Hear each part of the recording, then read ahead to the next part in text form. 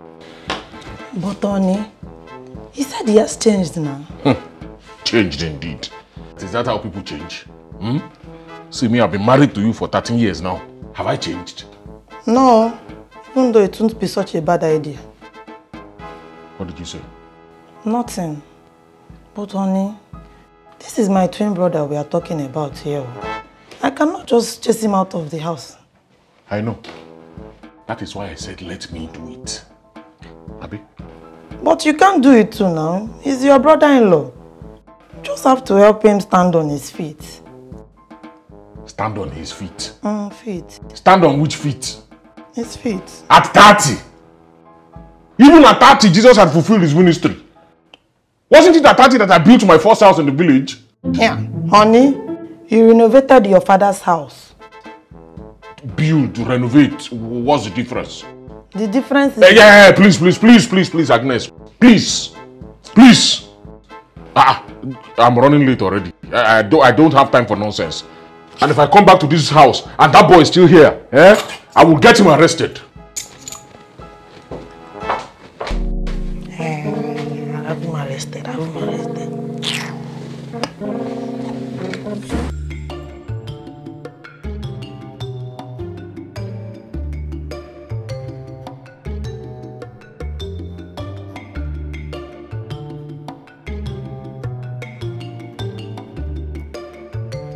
Good morning, sir.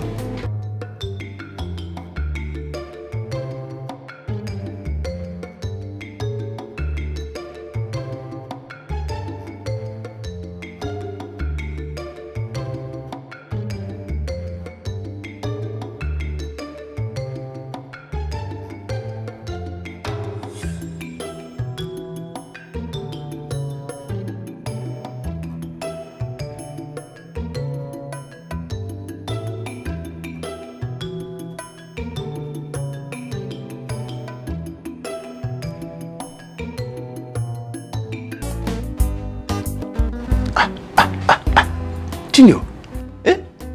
Junior. See Junior. Looking so big. Junior. Hey. Junior, how are you? I'm fine. Who are you? Are you the new driver? New driver? Is he Junior? See Junior of yesterday, me driver. I'm not the driver, I'm your uncle Junior. Don't you remember me? I carried you when you were still a small boy, very little then. How will I remember that? I don't even remember when I was a baby. That is correct, you know. You're very correct. But you should know me now. Anyway, my name is... I don't know you. Mommy! There's a stranger in our living room. Calm down. Who's a stranger? I'm your uncle. I just came from the village now. Did you buy anything for me?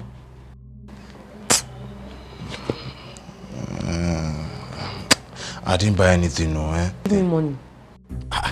Money? You know, I don't have any small money on me. I don't like small money.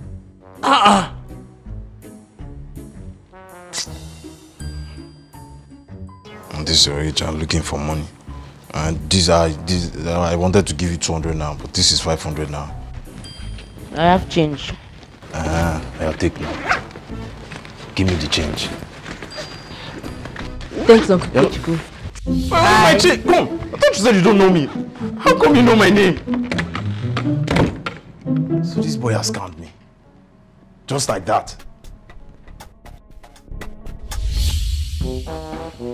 See, I know that as an in-law, I'm supposed to be pleasant to my wife's people.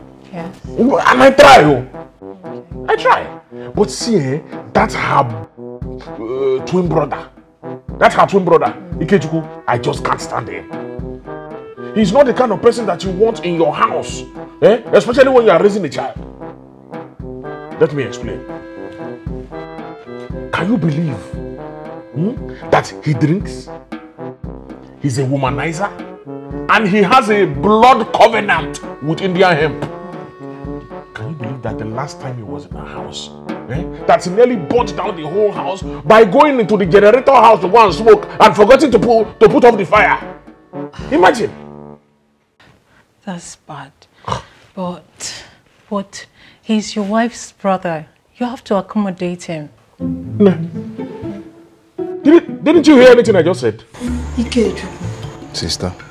What my husband is trying to tell you is that if you must live in this house, you must change your ways, oh. Akwaya? No, Agnes. No. That is not what your husband is trying to say. Agnes, don't misrepresent me. That is not what in fact, your husband is not trying to say. What I am saying, Ikechukwu, is that you must pack your load and leave my house. That is what I'm saying. Honey. What? You don't have to be rude now. I'm not a Christian. Yeah. Sorry, no. Okay. No vex. So, Ikechukwu. Sir? Please, pack your load and leave my house in Jesus' name. Abi, Christian. Uncle, I've changed. I've changed. I'm a changed man, Uncle. Yes, even in the Bible. In the book of 2 Corinthians chapter 2 verse 17, Uncle. It says, if any man is in Christ, Uncle, all things have passed away. Yes, Uncle. Behold, I'm a new being. He has changed. What happened? Do you know that he even came quoting Bible verses? Maybe he has truly changed. Change, kill him there. Which change?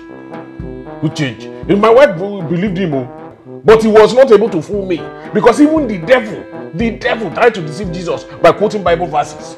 But Jesus was not fooled. He was not. I think you understand what I'm saying. Yeah. So, if my wife wants him to stay, no problem. Let him stay. But see me, I'll be watching him. I'll be watching him. Koro like this. Any wrong move that he makes, it's gone.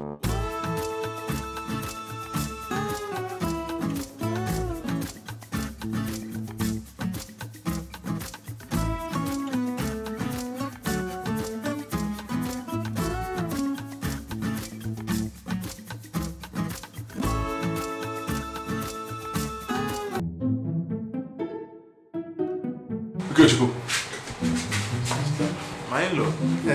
What are you doing? Just having soda, sir. So? Soda, sir.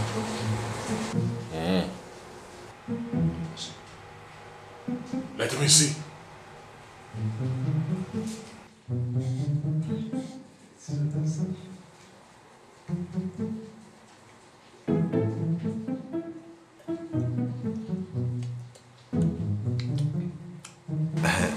Seems you like it, sir. Take. Now go now, Abby. Haven't you finished? Oh, yeah. Yes, go.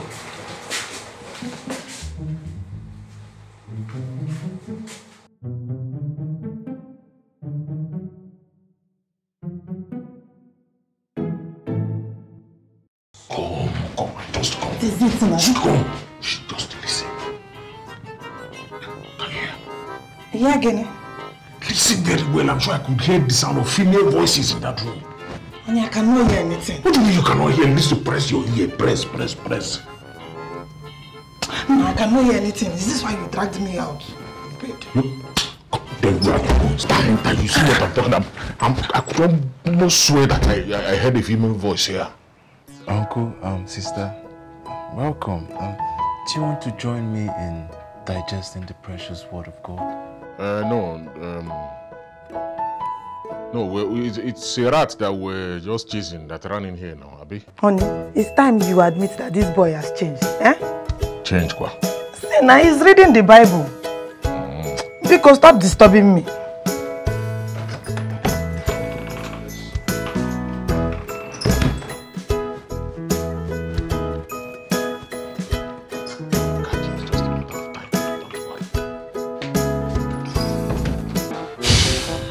My uncle doesn't want to believe I'm a changed man.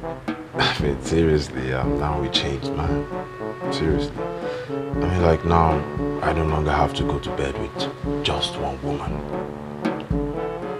What do you mean you no longer go to bed with just one woman?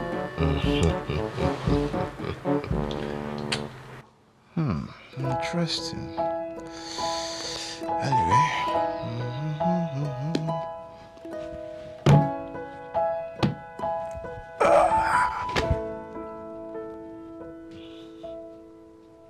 Ladies, hello.